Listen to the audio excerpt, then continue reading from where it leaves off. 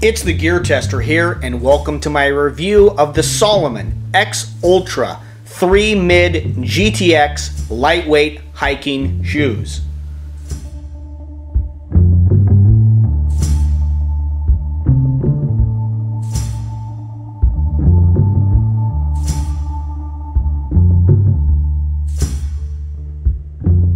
Here are the Salomon X Ultras in all their glory. They look pretty good, don't they?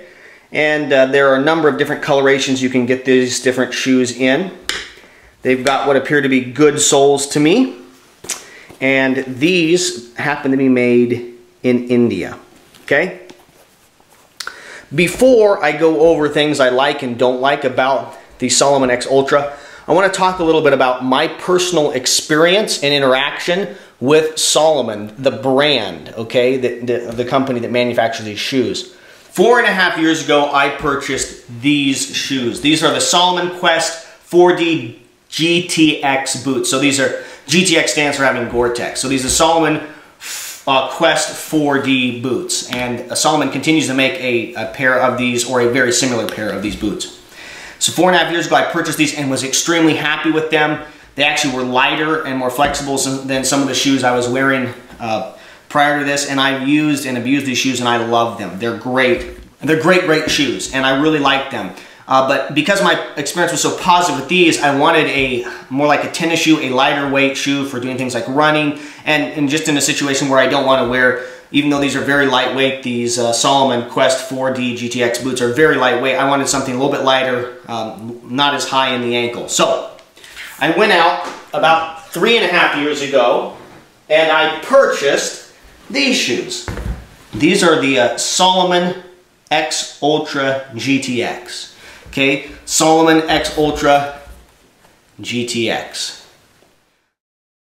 I just want to make one little point here of clarification as I continue this review. The Salomon X Ultra shoes that I'm talking about that have the lime green accents are actually Salomon X Ultra 2 Mid GTX shoes. They're no longer in production. You can't get them as far as I know. This video is about the Salomon X Ultra 3 Mid GTX, and those are the current production model that you can currently buy and order. The Salomon X Ultra 3 Mid. Alright, and so I refer to them for simplicity as the X Ultras, just kind of generically, but I do want you to understand that point of clarification. The Quest 4D GTX, and these shoes are all made in Vietnam, okay, and that's going to be important as we move through this review. Love these shoes. You can see there's some paint spots on them. I started wearing these out, started wearing these more running. I was wearing these every day, but as they started to get beaten up, okay, coming apart a little bit, I transferred these to being work shoes in terms of like mowing the lawn or going jogging. I actually ended up running kind of a little mud run obstacle course with some friends in these, and it was great. They held up well, and I continue to use them even though they're pretty beat up. So about 2 years ago, I purchased these. Okay, these are the Salomon XA Pro. Okay, the Salomon XA Pro. I've been very happy with them. They were my first experience with these little pull system, the lacing system that's different than a standard lace that you tie. They worked really well. I've been really surprised with how well these have held up, and I will and have purchased additional shoes that have this system from Salomon. I love them. These are also made in Vietnam. I don't know if you can see that label, but these also are made in Vietnam, and I really like them. Their soles have held up well. They're very flexible. They tore out a little bit here and here, so I got online and started looking, and more recently I purchased this pair of shoes from Salomon, and these happen to be the XA Force, and they're a beefed up version of the XA Pro. Okay, so they used a stiffer material here. They seem to have reinforced a little bit more here. They have less pieces, so it's more of a solid piece, which I think is going to lead to less breakage. But I wore these every day for over a year and a half, almost 2 years, and they held up really well.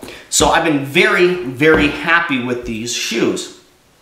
These the XA Force happen to be made in, you guessed it, Vietnam as well.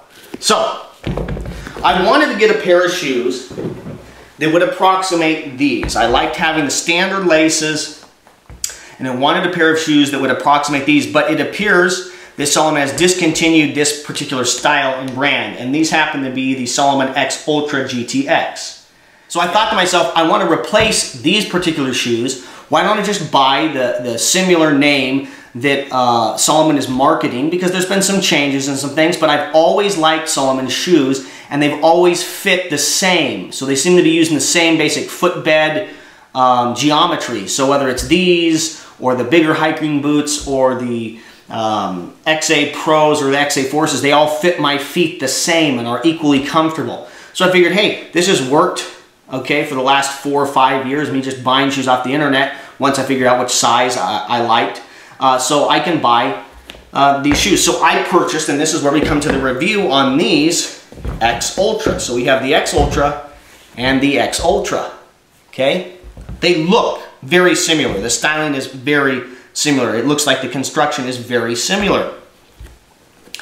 Okay, we have metal little grommets or little eyelets that you can anchor off to here and here, but they've used some webbing here instead of the metal there. But you know, you can get by with some of those things. So I went to put these shoes on. Okay, these new current production Salomon X Ultras.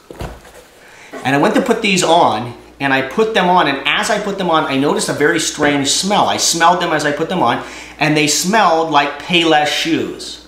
They smelled like cheap rubber as I put them on my feet. And when I got them on my feet, okay, I don't know if you can see this, but they are thinner. I put them on, and could I wear these shoes? Probably. But they do not have the same fit and feel as these older Salomon shoes. So they are not fitting the same. I have this funny smell, and as I touch the laces, and I don't know how well this is going to show up on the camera. As I touched the laces felt cheap. So I've already got that cheap Payless shoe bargain brand smell. I mean, like it's the smell you smell when you walk into a Payless shoes. They're not pretending to be anything they're not. They're cheaper, available shoes, and there's nothing wrong with that. And I touched these laces, and these are, the stitching and the thread is quite large.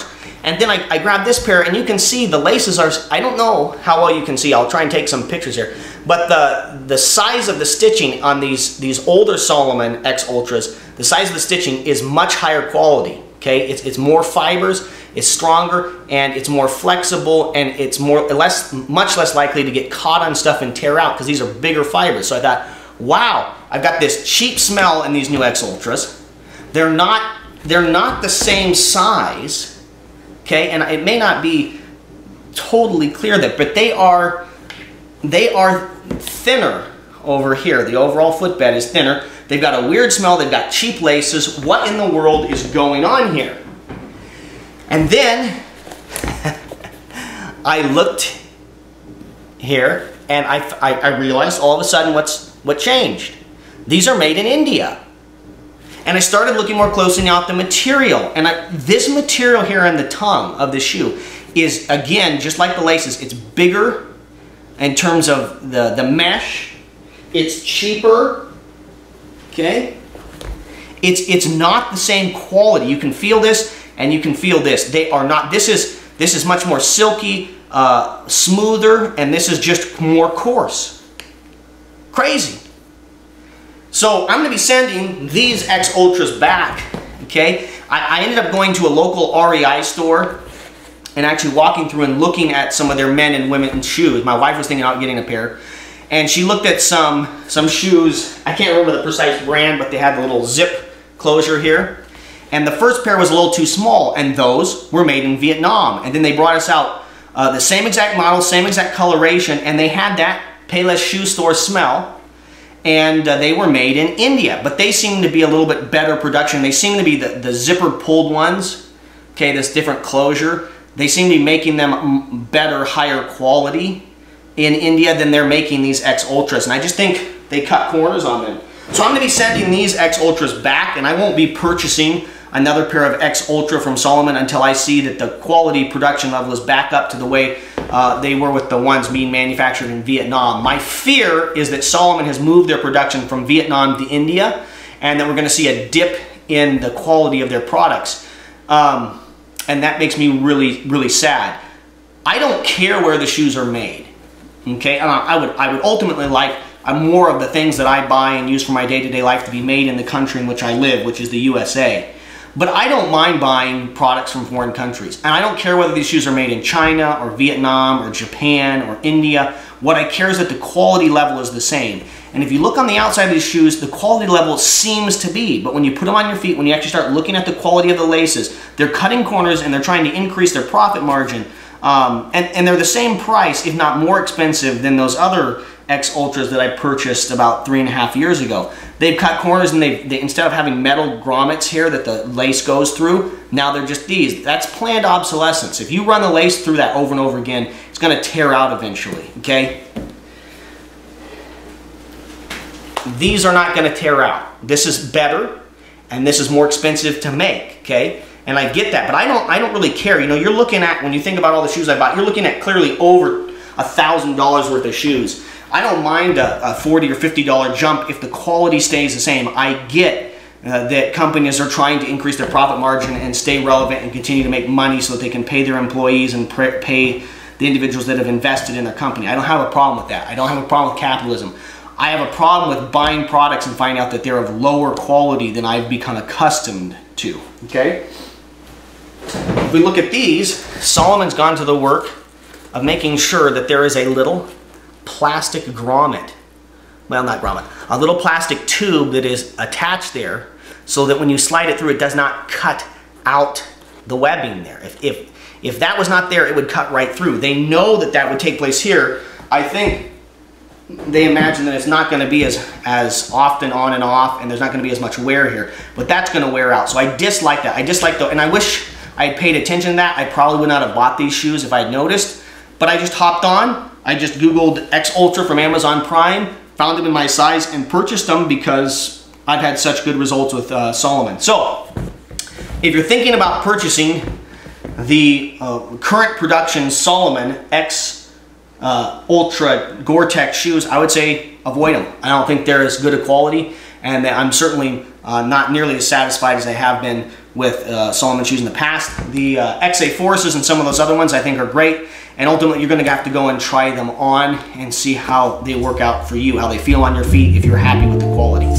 If you like this video and found it useful or helpful, I would encourage you to subscribe to my channel. Smash the like button. If you subscribe, make sure to click the notification bell. Thank you very much for your views and your subscriptions. My goal here at the GearTester YouTube channel is to produce quality video reviews on the topics of shooting, camping, and survival gear. This is the GearTester, signing off.